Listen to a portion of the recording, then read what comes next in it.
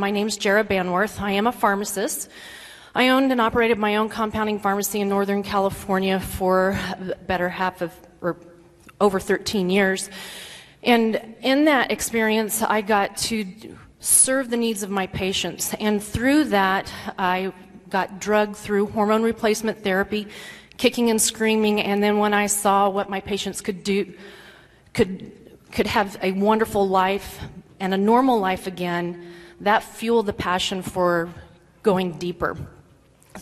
With that, I was able to help a lot of migraineurs, and I had an association with a pain management physician who was mystified how I could cure so many of his female migraineurs. And we developed a wonderful relationship to where we were collaborating on integrative practices for pain management, and I became the second pharmacist in the state of California for prescribing rights, and had the wonderful opportunity to manage the whole spectrum of that patient and really do the integrative aspect of pain management and whole health and holistic type of medicine.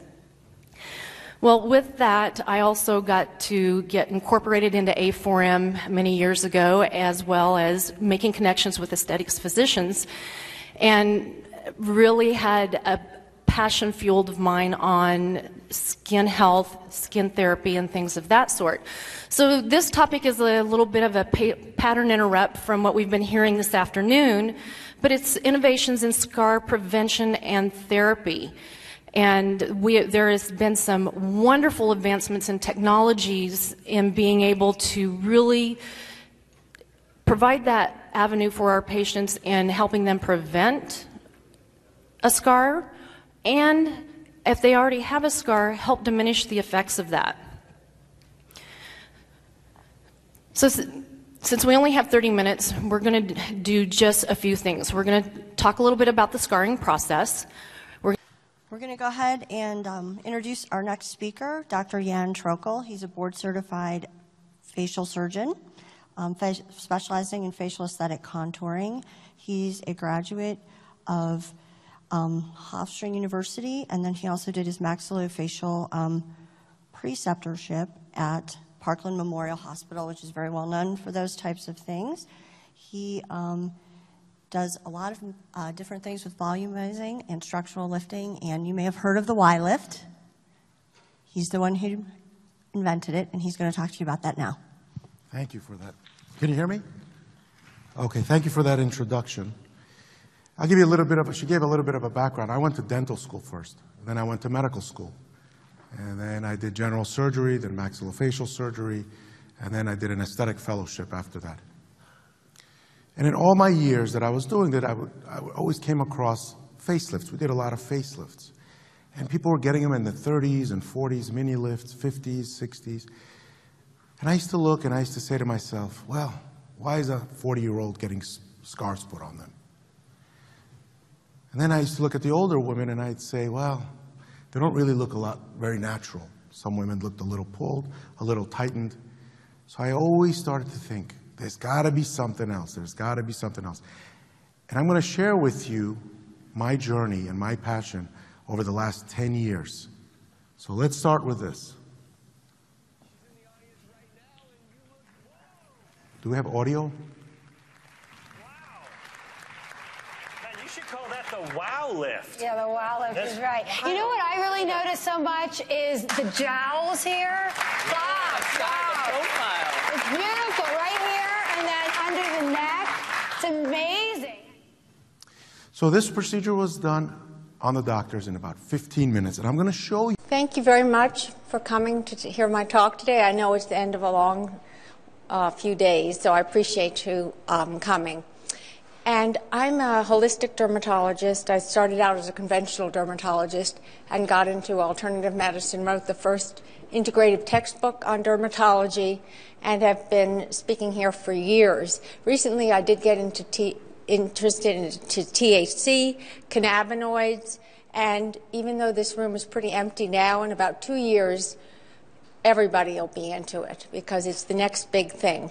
So I'm going to speak about the science behind hemp, cannabinoids, and THC for beauty and skin problems, as well as psoriasis, eczema, acne, seborrhea, and even melanoma. There are studies on this. First of all, let's look at what cannabinoids are. They can come from medical marijuana plants or from industrially grown hemp plants. Both are varieties of cannabis sativa, but they're grown for very different purposes. And each one comes with its own legal status, as you know.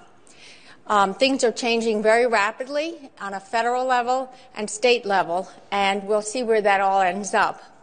On the right, you can see hemp plants, and on the left are marijuana plants, and you can see they look identical. CBD or cannabidiol extracts, which are produced directly from cannabis or marijuana flowers, are up to 15% CBD, or 150,000 parts per million. CBD extracts can be produced indirectly from hemp manufacture as a byproduct of the flower. All right, now the next presentation we're going to be talking about rosacea and everything you need to know, the aesthetic perspective of rosacea. So it's a 30-minute presentation. As you can imagine, I have always, for the last 20 years that I've been coming to this conference, for 25 years, I always have a lot of slides to present in a very short time. But I think there's a whole entire perspective that we need to consider, and for that, I think it's necessary for you to see from a global venue. So first of all, we need to understand that rosacea is a family of neurovascular skin disorder. We understand that there's some specific areas of the face that we will find the rosacea to somewhat appear more than others, like the butterfly area, the chin, and sometimes the forehead.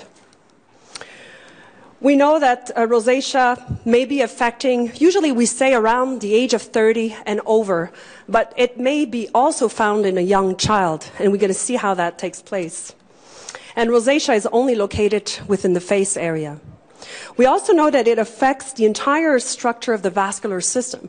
What we see is more of the dermal vascular structure, where it's more of the flush and the blush at the surface of the skin, but entirely, the entire circulation needs to be considered. Now, if we look at this chart, I don't know if my pointer will work this far. Let me see this one. If we look at this chart, we know that the pH of the skin, first of all, needs to be always balanced. We know that the pH, healthy skin, should be at 5.5. But what happens with rosacea is that we do have the dilation of the arterial microcirculation as well as the venous microcirculation that becomes more... Avoid the appearance of their hands. So you have to educate people about, yes, Mrs. Jones, we can certainly address that brown spot. Yes, Mrs. Jones, we can certainly change the appearance of those veins on your hands, but let's talk about what's really happened here and what would be your ideal treatment. So it's going to be just like every other, treatment that we should properly offer, combination therapy.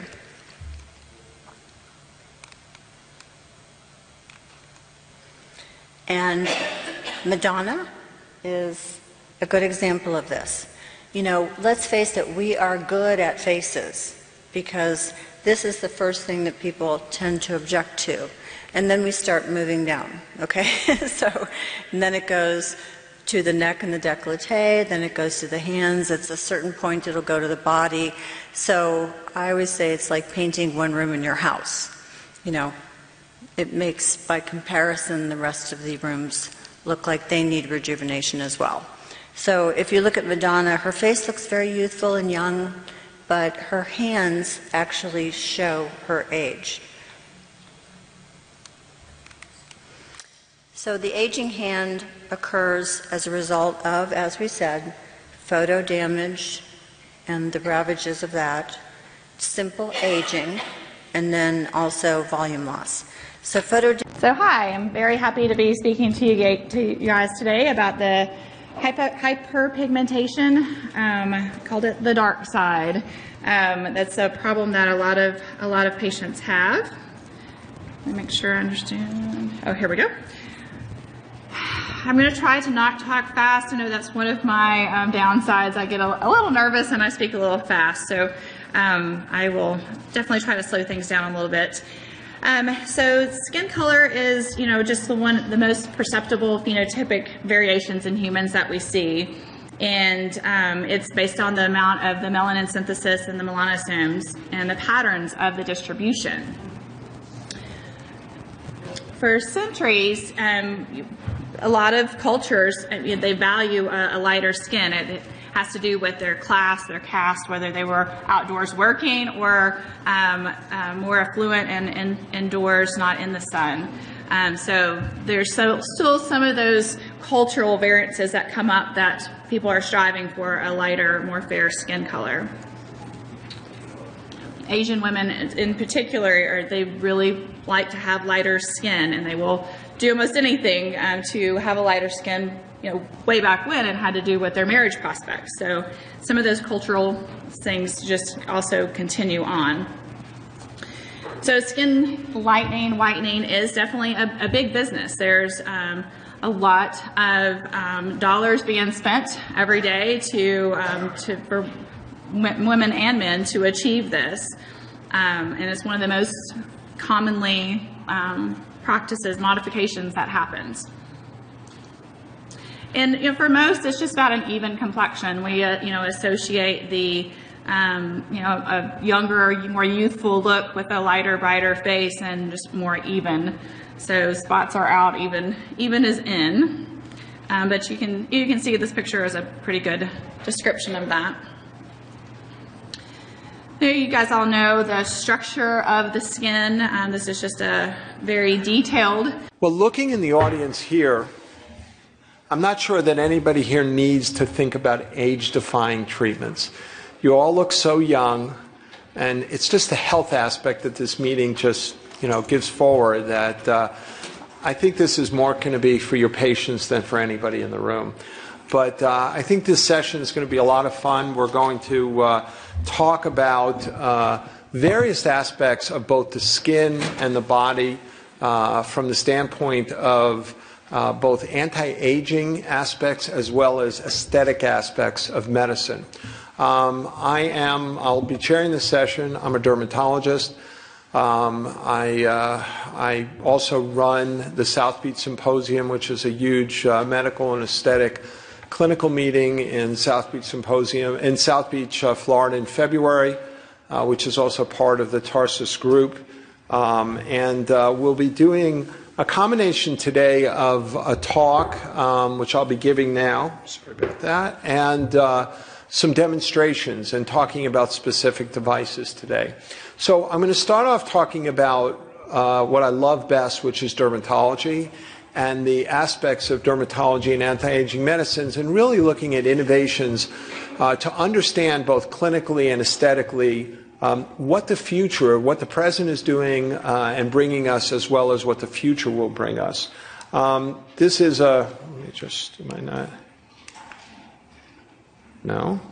Let's try this again. There we go. As part of a CME, these are my disclosures. I work with many, many companies from the standpoint of research primarily. I do a lot of research. I consult with a lot of companies. And I do a lot of speaking, primarily through CME. So as we age, two things happen.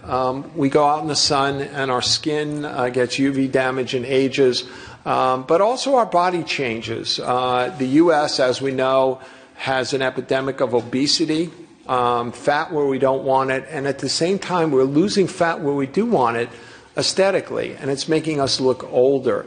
And this is a combination of both biologic and environment. This is for. Okay, so here are my disclosures, not quite as long as your list, I don't think. Today, this is not specifically talking about any certain brand. If anyone has any questions about what I use in my office, I'm happy to just explain it to you. I will tell you that every single photo in this basically presentation is from my patient, my office. There's only one that I had to take from the company so I could show you what it did. But again, everyone else is actually my before and afters. So I think now that we've talked about what we can do filling the face, we're going to talk about what we can do to get rid of stuff. And we're talking about, I think that the body is an aspect. How many of you perform body treatments in your practice or offices? Not many. Okay, I think that a lot of people are looking for what's out there. What can they do to improve the skin as it ages? And we see a lot of skin changes, the distribution of the fat on the body, improving that as well. And so there are many different products that are out there now that will work to reduce fat cells and will work to, in addition to reducing those fat cells, actually tighten up the skin. And weight loss does so much, exercise does so much, so we're trying to figure out what are the other options we have to improve the body. Sometimes what we're looking for as doctors, as physicians, as healthcare providers, it's not exactly the same thing that our patients want, but sometimes they overlap. I think it was interesting that the percentage of patients, this was a study in 2012 at the ASDS that showed that over half of the patients interested in cosmetic procedures were actually interested in treatments that specifically would sculpt the body. And so they want these fast procedures. I think the idea is to... I would like to introduce our next speaker, who is Dr. David Goldberg. And Dr. Goldberg is, again, another person who has been a significant innovator in the field of aesthetics, cosmetic surgical procedures with lasers, and is truly considered a leader in this field.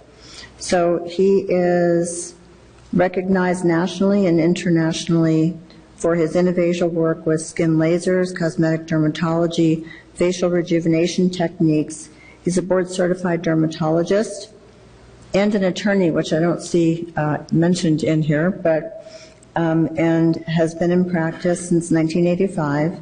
He's treated patients throughout and taught doctors throughout the world, and is considered an educator in this field as well.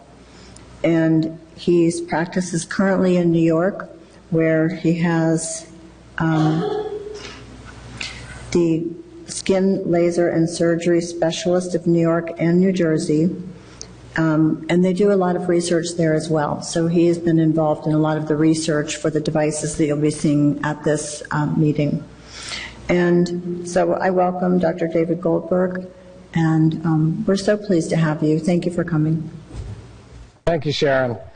It's a pleasure to be here. When Mark asked me to come down and speak about 6-8 weeks ago, he said to me, David, you have a choice on Friday, today. He said, you can either